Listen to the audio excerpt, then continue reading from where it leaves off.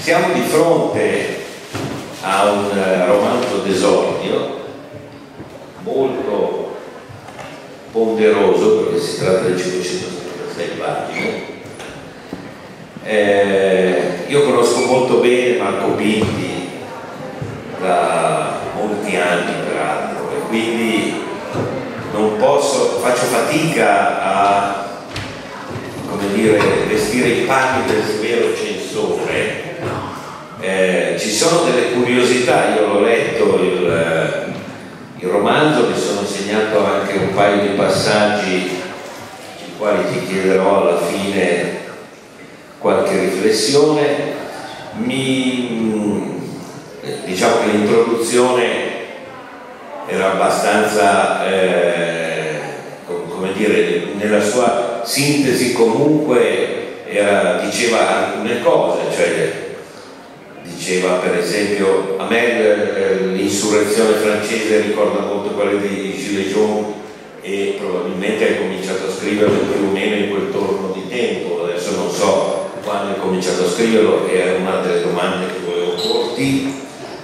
Un'altra domanda che volevo farti non è tanto sui rapporti italo-francesi, che sono sulle pagine di tutti i giornali in questi giorni, ma mi interessano particolarmente due cose.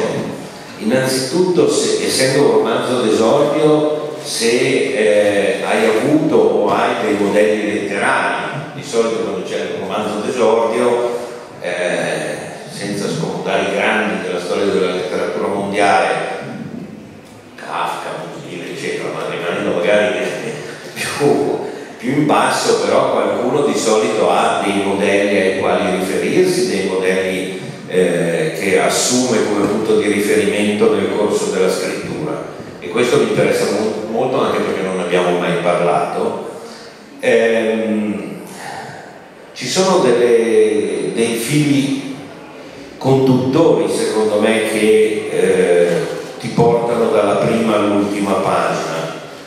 L'idea di distopia, cioè di utopia al negativo, perché poi alla fine tutto si risolve in una grande distruzione, e quindi l'idea di un'utopia al negativo che si comincia peraltro con un'utopia positiva nelle prime pagine, e quindi il rapporto tra utopia e distopia, l'ironia. Marco è una persona davvero molto ironica e che ha anche un grande gusto per il paradosso, e in questo io lo ammiro molto, perché in qualsiasi forma di paradosso c'è un elemento di verità, un pizzico di verità. Un'altra riflessione che ti pongo dopo aver letto il tuo libro è il tema della paura come metodo di governo.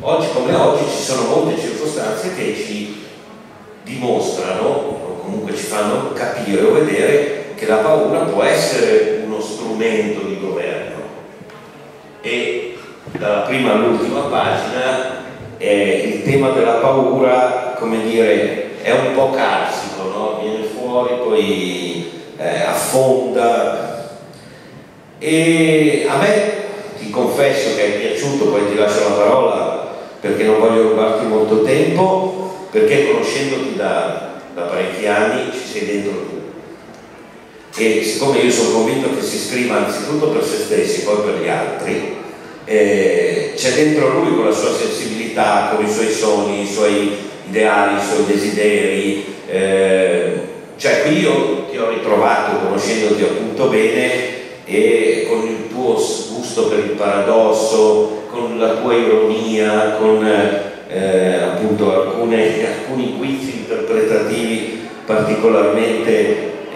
ficcanti.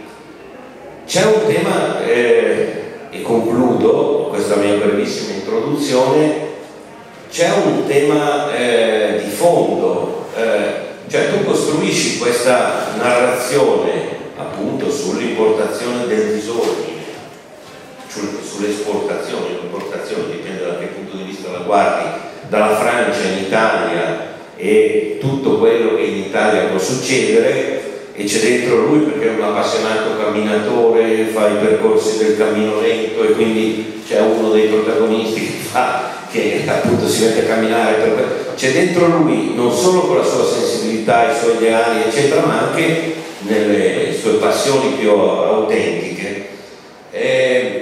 Io sono convinto che oggi, cioè che narrare il nostro presente, narrarlo, quindi costruire dei romanzi sul nostro presente sia particolarmente impegnativo, perché spesso la realtà supera la fantasia ai nostri giorni. Esatto.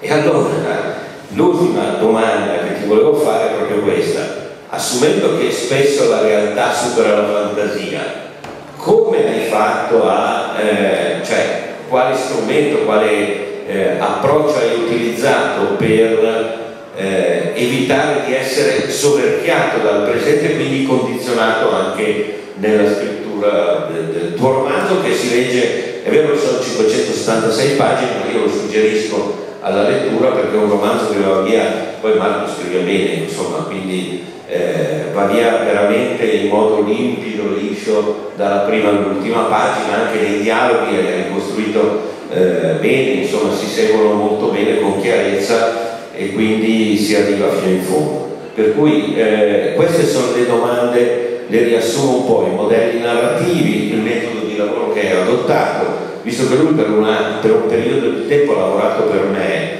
e una volta mi ha detto: io ogni mattina mi svegliavo, scrivevo una pagina, poi venivo a lavorare, ecco, altro che una pagina, ecco, questo volevo sapere. Quindi i modelli narrativi, i modelli letterari, il metodo di lavoro, il tema della paura come tema che spesso si trasforma in un metodo di governo, e il rapporto con il reale che spesso appunto supera la fantasia. Su queste cose secondo me possiamo ragionare, perché credo che costituiscano il nodo centrale poi del tuo libro, perché ricostruirne la trama qui sarebbe ammorbante anche perché poi lo comprate, lo leggete e quindi esatto, la trama accogliente. Grazie. Allora, durante questa introduzione del professor Stefano Bruno Galli, avete visto sorridere, in parte era la reazione ai complimenti, in parte è la testimonianza di quella che è un'amicizia che penso si veda, insomma, non c'è bisogno di raccontarla oltre. In parte c'è anche un capovolgimento dei ruoli, perché noi ci siamo conosciuti quando lavoravo in radio e io lo intervistavo in queste chiacchierate che poi erano molto orizzontali, perché la grande forza credo di Stefano Bruno Galli come divulgatore e in generale come amministratore pubblico sia la capacità di azzerare la distanza con l'interlocutore. Un professore accademico che ha un curriculum di titolo agiato, perché c'è l'Accademia degli Agiati che ha un curriculum che lo potete srotolare fino a orzi nuovi, però ha quella capacità del vero divulgatore che riesce a rapportarsi ad ogni livello accorciando le distanze. E questo per dirvi che però lì poi il ruolo era che io lo intervistavo e lui dava le risposte, mi faceva ridere anche questo capovolgimento. C'è la dimensione dell'amicizia che è la premessa di questa chiacchierata, però, e entriamo nel libro con un taglio laterale, io non riesco a non ragionare in termini politici, e quindi si dà il caso che non siamo delle persone, insomma, dissociate da quello che facciamo, e per me è un grande onore presentare un romanzo, il mio romanzo, che ho scritto, uso una parola su cui dobbiamo intenderci, da amatoriale, che uno dice amatoriale è uno che, no, amatoriale è uno che ama quello che fa, e questa è la fiera della microeditoria, ma se la parola deve essere un senso, dovremmo chiamarla amatoriale in questo senso.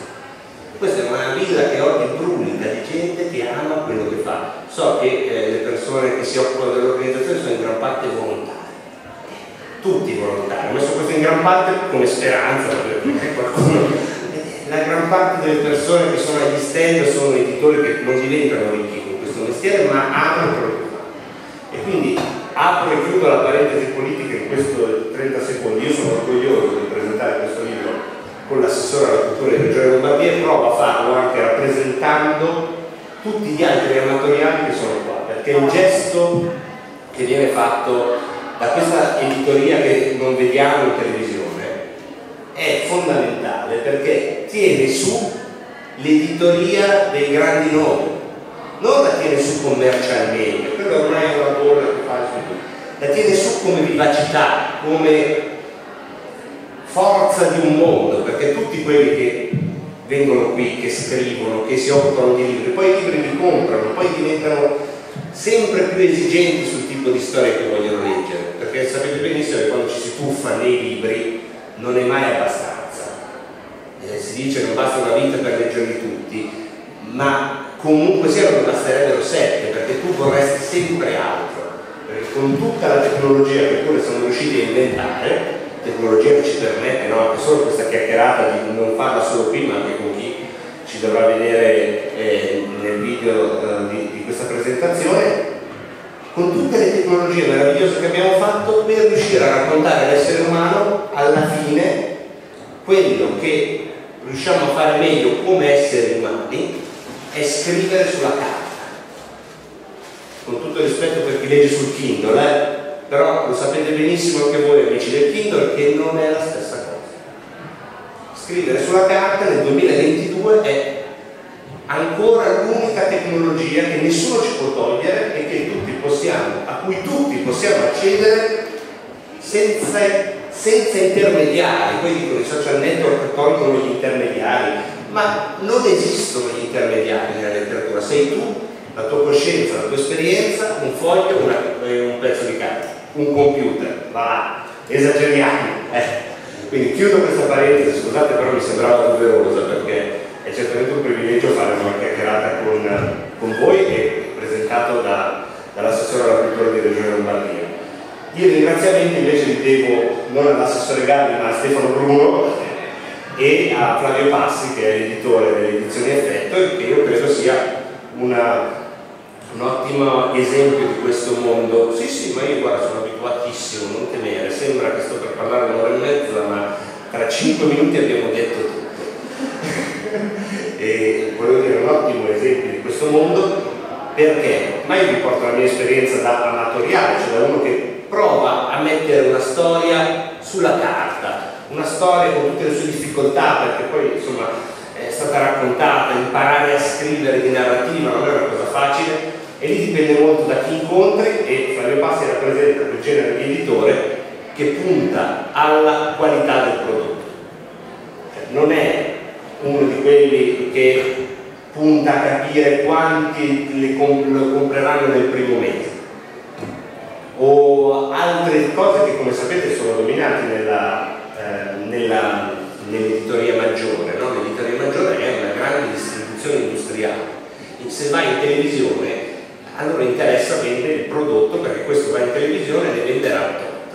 Invece qui c'è la qualità della storia ed è una cosa che fa onore a Flavio e facendo insomma, questo ringraziamento a Flavio penso di farlo a tante persone che sono qui oggi perché questa cura la vedete girando per tutti gli stand. C'è anche da dire questo, che la vivacità del tipo di storia che trovate nella microeditoria è molto più libera rispetto ai canoni della grande editoria. Ora non voglio fare polemico perché abbiamo solo 3 minuti e sono brutti spenderli sulla polemica, ma avrete notato, se siete consumatori di romanzi, di narrativa contemporanea, che più o meno ci sono, non la censura, non il pensiero unico, ci sono dei tabù, cioè delle cose che non si dicono. E la microeditoria serve anche per andare a fare un po' di attrito su questi tabù, ed è quello che ho provato a fare io nel mio piccolo, creando un'apocalisse che non fosse politicamente corretta, perché se avessi inventato una glaciazione, un'apocalisse zombie o qualcosa che non è colpa di nessuno, che ne so, una roba che non potrà mai succedere, una pandemia, ecco, queste cose impossibili, ecco, se io avessi fatto questo il lettore era tranquillo, apre e dice è caduto un meteorite, non è colpa di nessuno, vediamo cosa succede. Io invece, e qui imparo dal politologo Stefano Bruno Galli che mi ha insegnato che la politica non è stare da una parte o dall'altra di una frattura, ma è soprattutto identificare la frattura e andare lì dove c'è la crepa nel muro. E secondo me il tema non dell'immigrazione. Noi dobbiamo usare termini sbagliati. L'immigrazione è un complemento da un modo al luogo, è dentro. Il tema è quello che succede dopo l'immigrazione, cioè il fatto che nelle città si creino delle sottocittà che hanno regole diverse e che la coesione di un mondo viene messa in crisi. Secondo me questa era una bella prova per mettere a ferro e fuoco il mondo.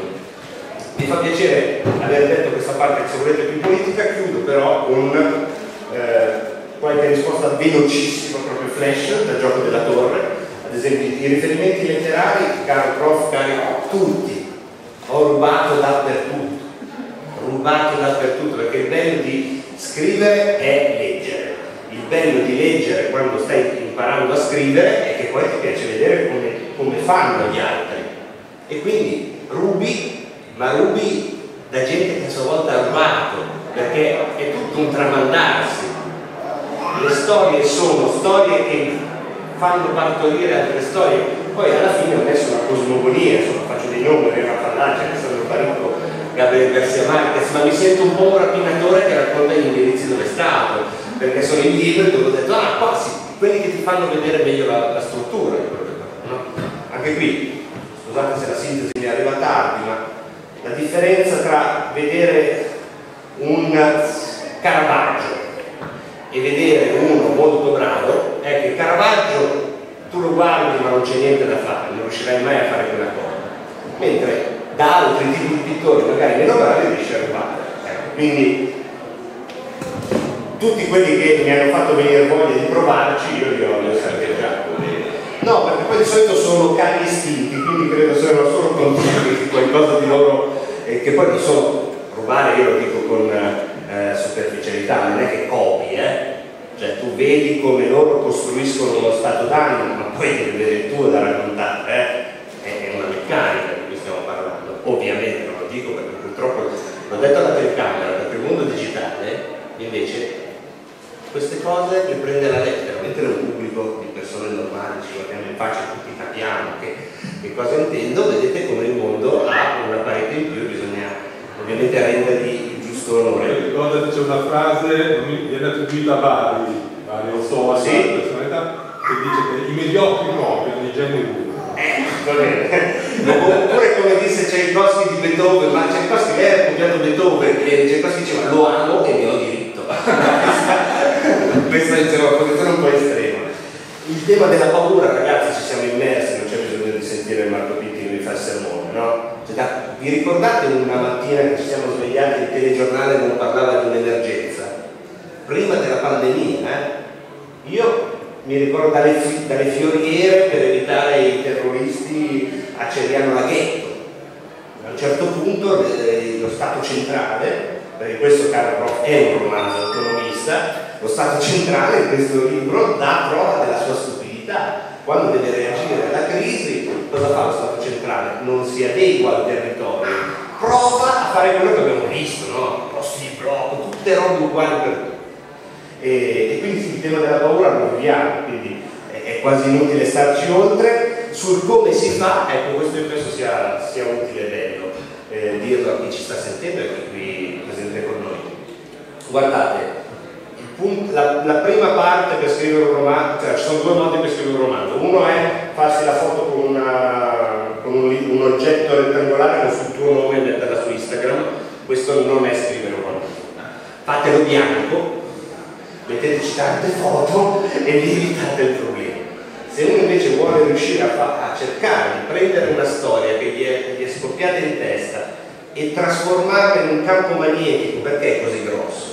Perché io a un certo punto dovevo decidere: do retta al lettore singolo che si sta annoiando oppure a quello che ci sta bene dentro? E io sono andato a quello che ci sta bene dentro, perché io amo i libri anche lunghi se mi fanno stare bene. Io credo che se questo libro sarà un buon incontro vi farà stare bene. Se lo troverete troppo lungo lo chiudete, è un ottimo complemento d'arredo. E poi con il super bonus vale anche come mattone, dovete fare una parete interna di casa, potete utilizzarlo. I 5 minuti sono ovviamente passati, lo so, ma la clemenza di questi volontari è qualcosa di cui non bisogna abusare. Mi sembra di aver detto un po' tutto e di essere stato il più veloce possibile. Grazie a tutti voi che siete qui e non la farei nemmeno tanto lunga, perché la faccenda del libro non è una faccenda di pubblico. Il libro, l'ultima meraviglia che ti permette il libro è che tu nella tua solitudine riesci a parlare alla solitudine di qualcun altro, e quindi è inutile che stiamo qua a raccontare i libri più di tanto. Il libro è un rapporto personale tra l'autore e chi lo leggerà, che noi erroneamente lo chiamiamo il lettore, ma secondo me è l'interprete, perché come diciamo, i feedback che gli arrivano sono i più diversi, molto al di là delle mie intenzioni, però sono tutti giusti, perché è un lavoro che sembra fatto da solo, ma in realtà si fa in due, tra l'autore e il comunemente detto lettore.